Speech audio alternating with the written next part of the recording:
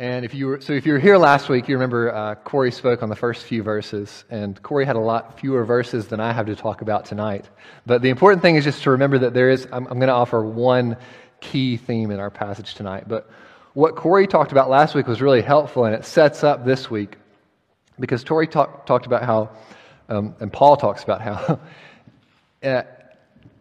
when Paul talks about the gospel, what's clear is that for Paul, the gospel is not primarily a philosophy, and it's not primarily a set of rules that we need to follow, even though those things are related to the gospel. But the gospel, by definition, is good news. It's news.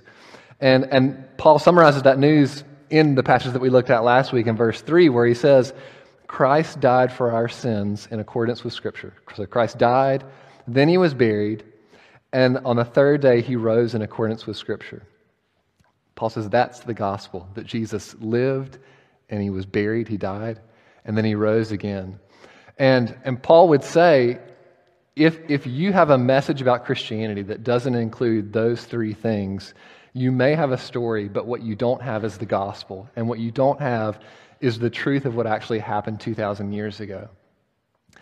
And that becomes relevant for what Paul talks about in this passage tonight, because what Paul says here is, there were people in the Corinthian church, and you see this in verse 12, who, as far as we can tell, and we can only read through the lines of what Paul says, there were people who believed in Jesus somehow, and yet they also believed that there was no such thing as a bodily resurrection.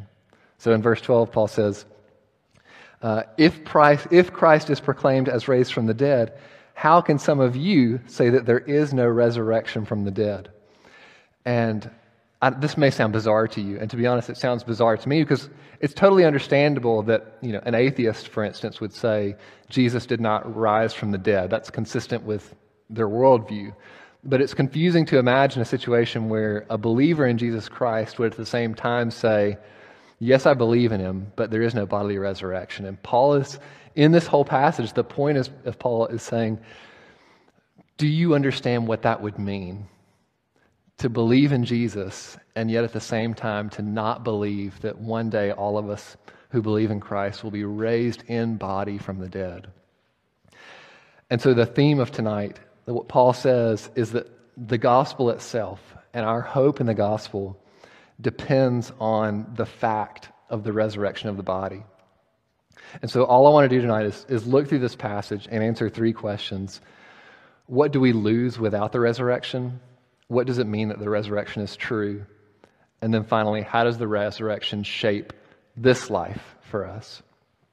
And you may be saying to yourself, I've never really, as a Christian, I've never really struggled with whether the resurrection is true or not. It seems to go with the definition of Christianity. And that's where I am too. I don't understand how you could believe in Jesus and not believe in the resurrection. But the way that this passage speaks to me, and the way that I want to suggest that it might speak to all of us tonight, if you are Christians, is do we see, even if we believe in the resurrection, do we see the resurrection with the same level of importance that Paul does? The way that Paul talks about the resurrection, he sounds like a man who, if the resurrection weren't true, his life would fall apart. And do we feel that same way? And if not, why? So first, in this passage, what do we lose without the resurrection? And you see this in verses 12 to 18, and these people have pushed a button with Paul.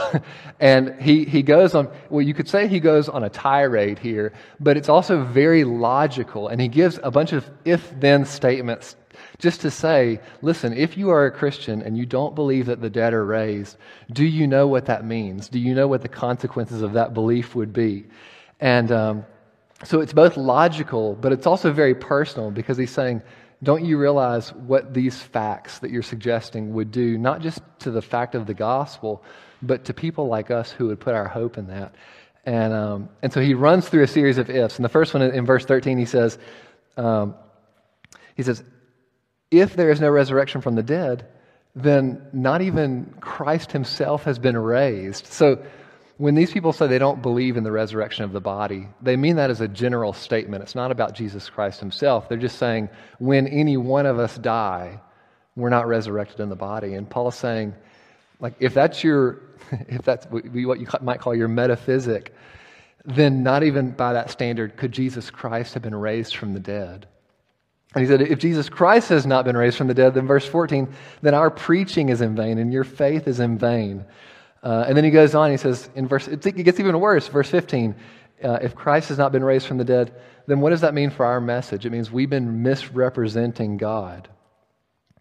And then you think he's done with the tirade, that he's had it all out. And then he starts it up again in verse 16.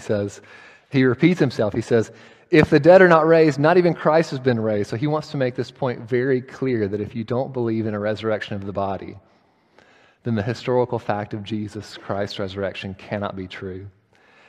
And then he says again, if Christ has not been raised, then your faith is futile and you're still in your sins. Because what good does a man whose bones are rotting in the grave do for us who would place our hope in that man who's dead?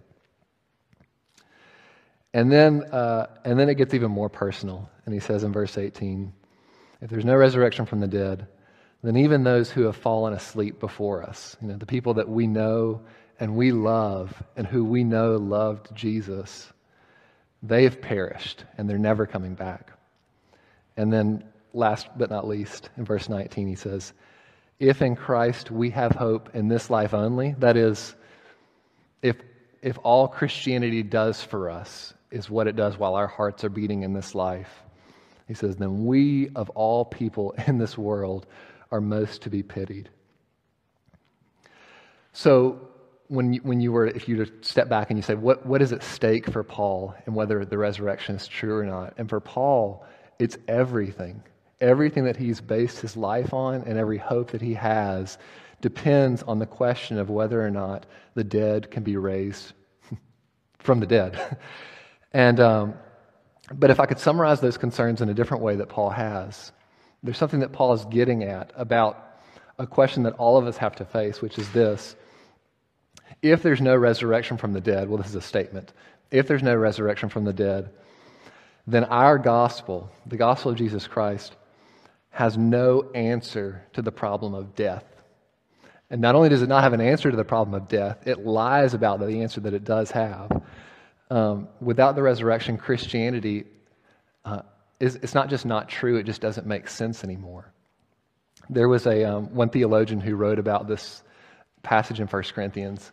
And, when you read this passage, obviously what it's talking about is resurrection, but this theologian suggested that what 1 Corinthians 15 is really about is not in the first place resurrection, but it's death. And part of his argument for that is just the sheer number of times that Paul says the words "the dead" in this passage. It's 11 times in this chapter and 9 times right here. And the point that the man was making is Christianity claims to have a response to death. And if its response to death is not a resurrection from the dead, then it has no response to death. And if we can step back and think about all the world's religions and all the philosophies in the world, every religion and every philosophy that's worth its salt has something to say about death. They don't all say that we'll be resurrected, and some of them may, on the face of it, seem very hopeless. They may respond to death by saying we need to accept death. That's during this time period, one of the most popular philosophies was Epicureanism. And at the end of this chapter, at the end of our passage, Paul says, if Christianity is not true, then he says, then let us eat, drink, for tomorrow we die. That's a quote from Isaiah, but most people think that he's really pointing to Epicureanism, who were these people who said, there is nothing after death, and therefore the best thing that you can do with your life is to make the most of it. And some people took that in direction of find all the pleasure that you can, and some people had a more mature view of that. But basically the Epicureans said the meaning of life is whatever you can find here, and there's nothing afterwards. And Paul says, if there's no resurrection from the dead, that must be our motto too. And he's being somewhat sarcastic, but you can see what he's saying. And at least the Epicureans were honest enough to say what they believed and to face the fact of death. But Paul has seen the resurrected Christ. So it's not just logic here. Paul has seen the resurrected Christ. Jesus came to him in body. And verse 26 of this passage, Paul says that the greatest enemy that we have is death. And in Jesus Christ, he saw with his own eyes an actual response to death, which is that it can be conquered, and that there is one who has come who has conquered it. And Paul is saying, I have put all my hope on the belief that Jesus Christ really did rise from the dead because I saw it with my own eyes, and because he's the only philosophy and the only religion that I have ever found that has looked death in the face and conquered it. And so Christians are people. Paul's saying, I've put all my cards on this fact of the resurrection. That's what Christians are, people who say all of our hope is on this fact that we believe that Jesus Christ has risen from the dead and that there is a resurrection of the dead. You know, C.S. Lewis had this quote that you may have heard before where he says, Christianity, if false, is of no importance. And if it's true, it's of infinite importance. And the only thing it cannot be is moderately important. And Paul is someone who would say, because Christianity is true, it's infinitely important. And if there were no resurrection from the dead, not only would it not be important, it would be pitiful. It would be worth pitying people who believed in it. So that's as much bad news as we'll take for a few moments. That's what Paul says happens if the resurrection is not true. And then he moves on and he talks about what does it mean that the resurrection is true. And you see this in verse 20. Paul says, so he presents this dystopian idea of how bad it would be if the resurrection weren't true. And then he says in verse 20, but in fact, Christ has been raised from the dead. And then he talks about all the things that flow from the fact that Christ has been raised from the dead. And what's beautiful and interesting is, of course, this would have made Paul very happy, but the news of the gospel isn't just to create a happy mood. It actually changes history itself. And Paul presents the resurrection in the light of the whole narrative arc of human history and of Scripture. And in verse 21, he says that when Adam first sinned, death entered into the world so that all of us carry around the weight of sin and death. And the way that he presents Jesus is a response to what has happened to all of us, which is that we've inherited Adam's sin and death, and that all of us are going to die one day. And Paul says here in verse 22, as in Adam all die, so all in Christ shall be made alive, shall be resurrected. And that's a theological statement, but it's a theological statement that changes history. And what Paul is doing is he's saying, if you believe in Jesus Christ, and if you believe in Jesus Christ, then you are united to Jesus Christ. And what that means is when you look in history and you consider the historical resurrection of Jesus, you can look, and in some sense, you can see yourself in that resurrection. Because just as 2,000 years ago Jesus lived and he died and he rose again, if you are united to Christ, then if now you are alive. One day you will die if Christ doesn't return before then. But one day, because you're united to Christ, just like him, you will rise from the dead. Or to put it more theologically accurately, you will be raised from the dead. God will raise you up. And this is beautiful. I mean, Paul is really saying, look at Jesus and see your future, because what happened to Jesus will happen to you.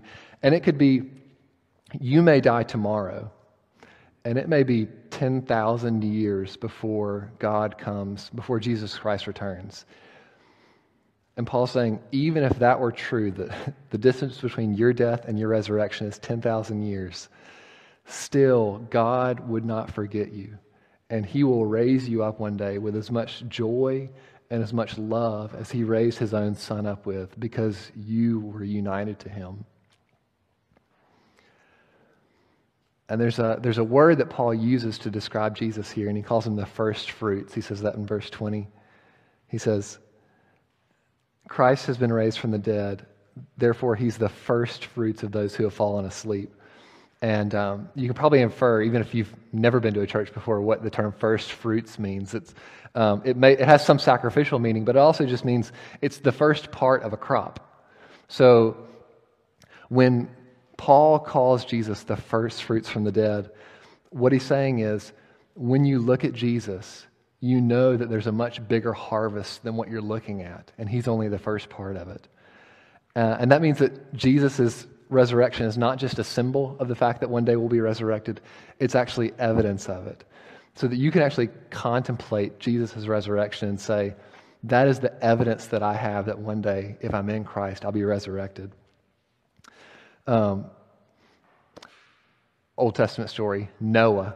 You remember when Noah was in the boat, the whole earth had been flooded. There was chaos all around. And Noah has been in this boat for days and days and days. And there's no sight of land. And towards the end of the rain, Noah begins sending out birds to look for some sign that land is ahead. And he keeps sending out birds and the birds keep coming back with nothing. And then one day, he sends out a dove. And the dove comes back with what? A single freshly picked olive leaf. And it's the smallest thing from a little bird that who knows how far away it's flown. But to Noah, that was everything, because in that moment, Noah held in his hands the proof that safety was ahead and that his life was secure because there was land out there. And in that sense, that fig served as the first fruits of a hope that he knew that was ahead. And I thought of that story this week because it reminded me that we can think the same way about Jesus' resurrection. When we see the resurrection, when we see that it happened historically, that's a sign to us that there is safety ahead for us, that there is life ahead for us. It's a sign from the future saying, this is what you have to expect in your future. One of the reasons that some people say that some of the Corinthians denied the resurrection is because they believe that it already happened, which is interesting because if you read your Bible sometimes Paul talks about the Christian life as if we've already been resurrected. So you can almost understand why they might think that. There's a passage in Colossians 3:1, where Paul looks at the believers and he says, you have been raised with Christ. So you can see why they might say, well, haven't we already been resurrected? And the truth is, it's both and, that God has already transformed us and he's raised us from the dead and he's given us a new heart. But that's not the end of the story. And you could think about it like this. I heard this illustration that when you believe, when you put your faith and your hope in Christ, it's like you've been rescued from the water and you've been put on the boat. And then one day you look forward to the chance when you'll finally make it to land. And that's when God reunites you to your body and you live forever with him.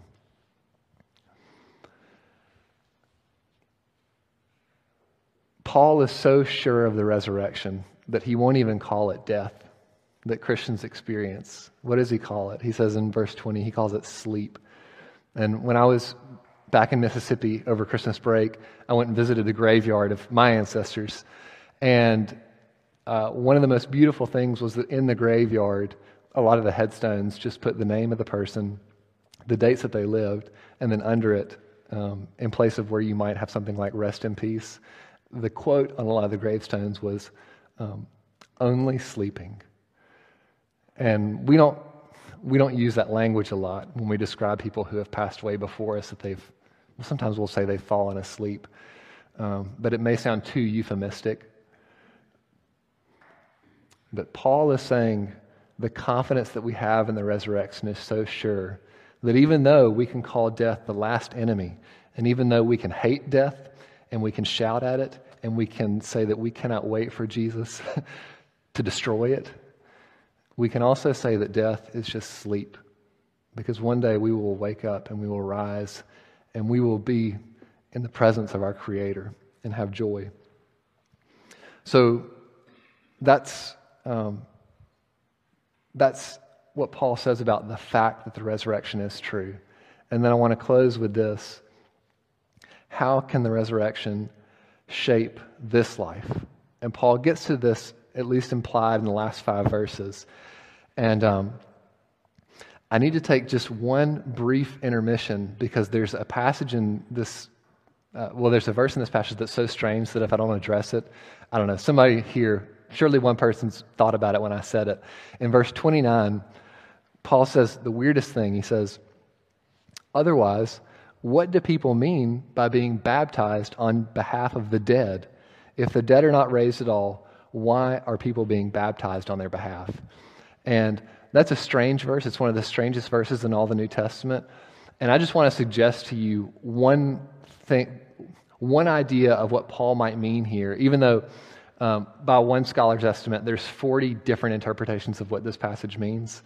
Let me just give you one idea so that you can at least make sense of what's going on here. Some people have suggested that when the Corinthians were baptizing on behalf of the dead, what was happening was there were Christians who had died before they had had the chance to be baptized. And so the Corinthians thought it would be wise to baptize on their behalf.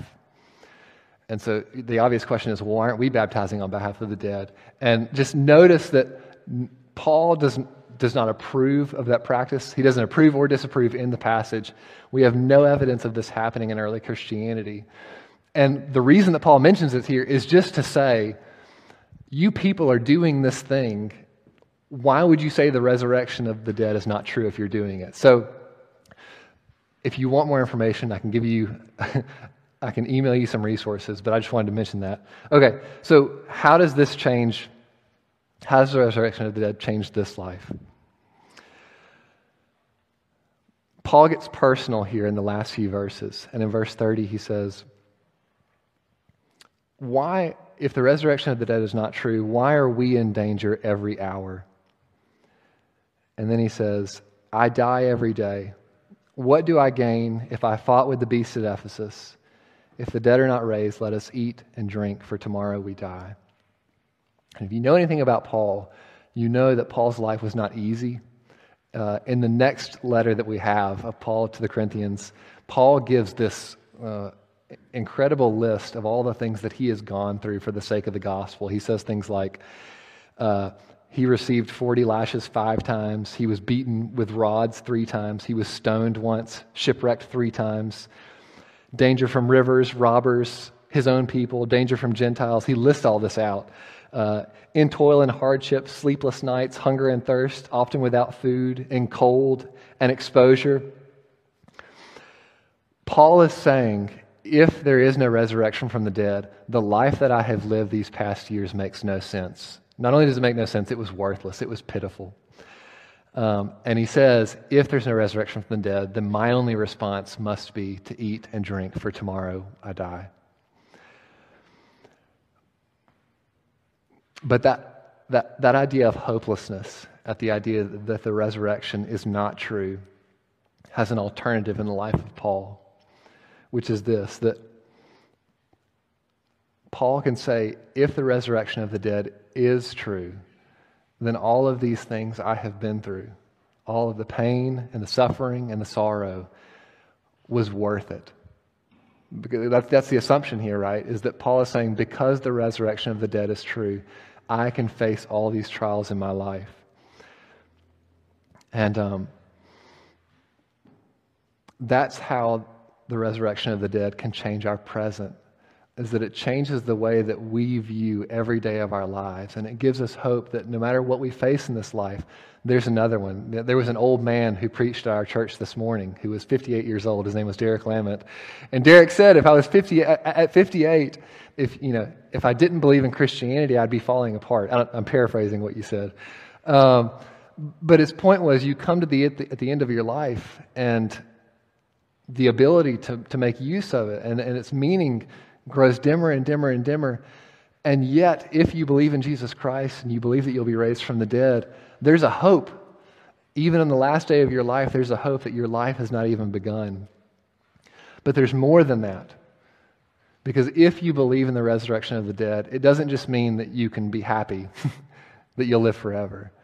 It also means that in this life, you can give yourself away and you can take risks because you know that whatever you lose in this life will not be lost for good. And whatever you give away will be given back to you in eternity, or you'll receive more than you ever could have received here. And Paul, the way that Paul described his own sacrifice, he says, I die every day. And there are some people who are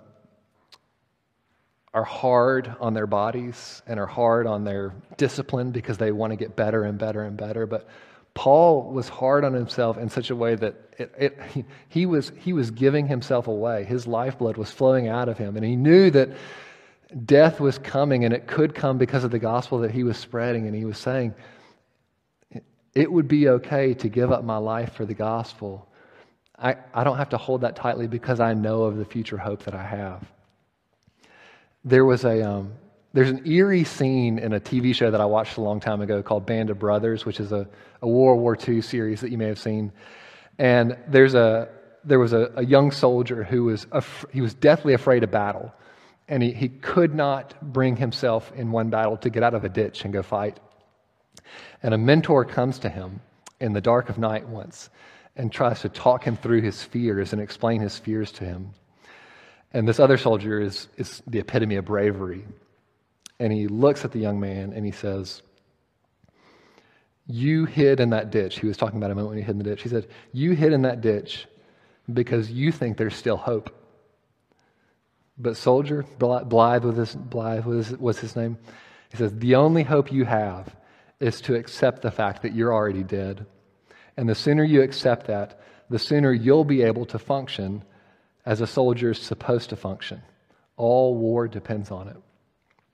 That was a very Epicurean explanation, but he was saying, his explanation for how to find bravery is accept the fact that your situation is hopeless. And the sooner you can do that, the sooner you can make the most of what you have.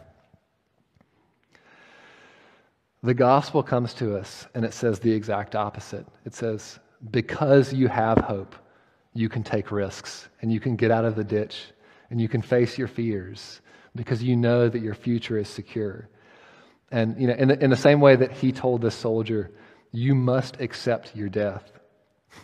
Paul comes to us in this passage and he says, you must accept the resurrection.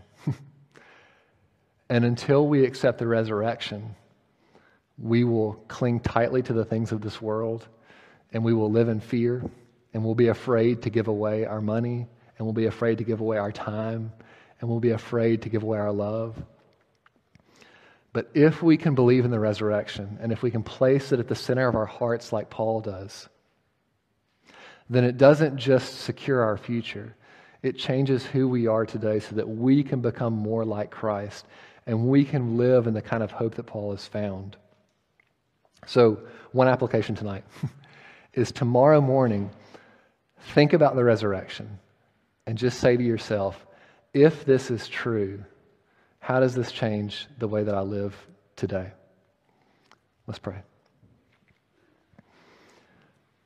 Heavenly Father, we love your gospel, and we could speak about it week after week, and we will speak about it week after week, and we'll never grow tired of it. Because you've saved us, you've redeemed us, you've forgiven us of our sins. And we pray that we would rejoice in our resurrection and that it would not be something that we forget about in our day-to-day lives, but that it would motivate us and it would give us a security that only you can offer us. And we ask all this in your Son's name tonight. Amen.